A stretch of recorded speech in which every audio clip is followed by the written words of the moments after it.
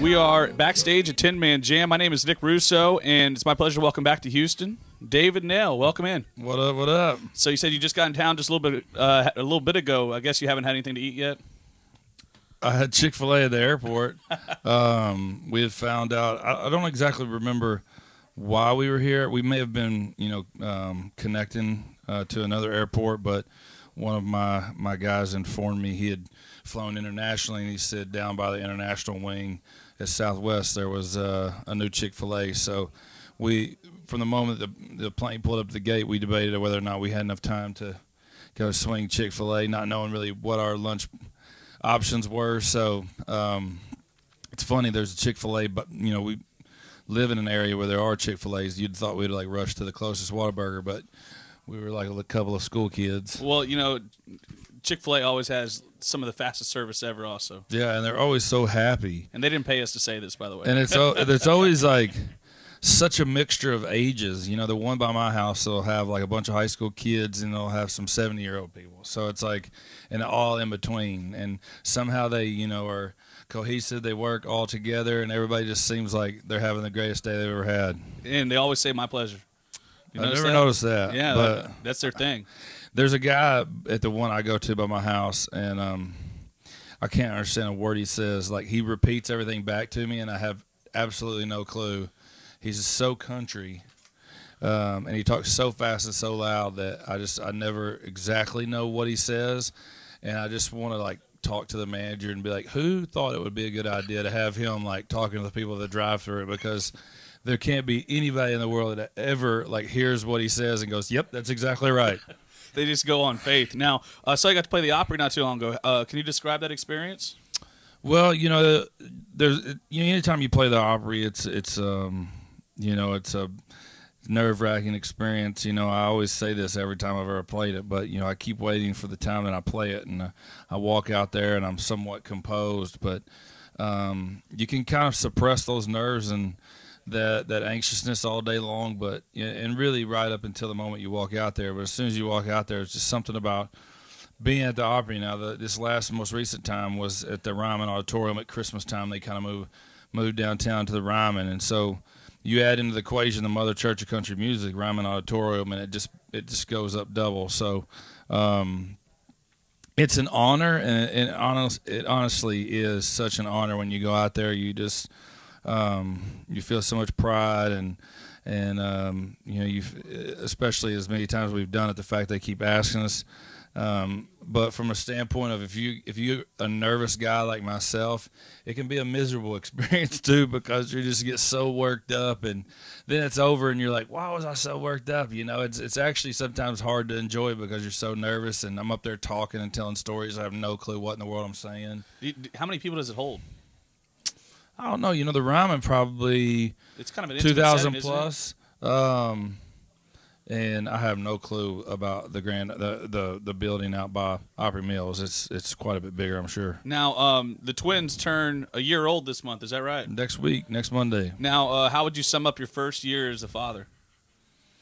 Well, I'm still around, and they're still around. So no one's made any like extremely bad decisions that cost anybody any body parts or. Have there been any injuries yet?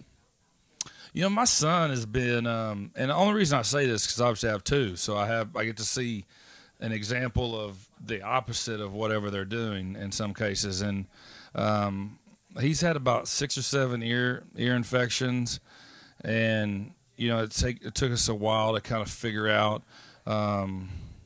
That was in fact an ear infection. Sometimes the one thing I've learned is when you have babies, you blame everything on teething. The kid stumbles and bumps his head, and somehow it was teething was the reason. So you kind of just you call everything teething, and you assume it is, and then you find out that they're dealing with an ear infection and have been for a while. So so there were some moments where, we looked at the receipt and saw, if we were still eligible to return him. But we had kept him too terrible. We'd kept him too long, and so we're stuck with him. But it's the most amazing thing in the world, especially everybody always says, you know, oh, at 6 months it's so good, or at 8 months it starts to get really good. And you know, I really feel like the last couple of months their personalities have started to really show, and they're carrying on back and forth with each other. And at first it was my girl giving him a hard time. Now he's kind of stepped up to the plate and kind of, you know, going back and forth with her. So do you see a lot of you start to see your own characteristics emerge in them? Yeah, my boy's a lot like me, man. He's a serious, sensitive kid. And I realized that probably about 7, 8 months into it, and not a day goes by I'll hold him and I'll just be like, son, man, just relax, have ready. fun, don't worry, you know, don't sweat the small stuff. Like, please don't be like me, because you know, I can have fun with the best of them, but for the most part I feel like I'm always worried about the next thing, and it's always really hard for me to kind of stay in the moment and enjoy the moment, because I'm always kind of paranoid about what's coming around the corner. So it's weird, and he looks a little like me too. Yep. So it's kind of bizarre. It's like mini you know. For sure, yeah. There's nothing like seeing him make a facial expression that's yours, and you're like, wow, that's me. Now, you wrote or helped write nearly every song on Fighter. How could you say having children change the way you make music or thought about your career?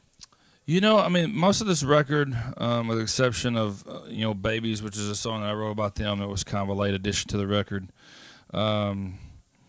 was done, and the majority of the co-writing was done before they were born.